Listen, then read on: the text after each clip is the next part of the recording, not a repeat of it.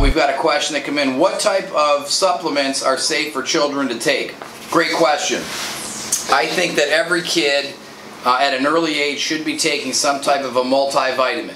It could be a gummy vitamin these days. I know there's a number of good gummy vitamins on the market that are all natural, safe, no artificial colors, no artificial sweeteners.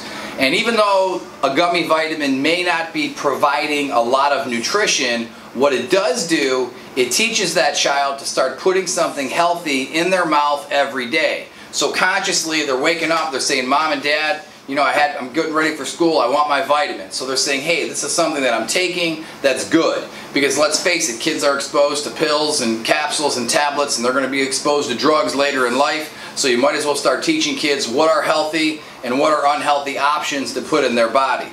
We'll look forward to answering more of your questions next week. Be sure to email anything into askpav@muscleology.com, and we'll be sure to maybe pick one of your questions for the show next week.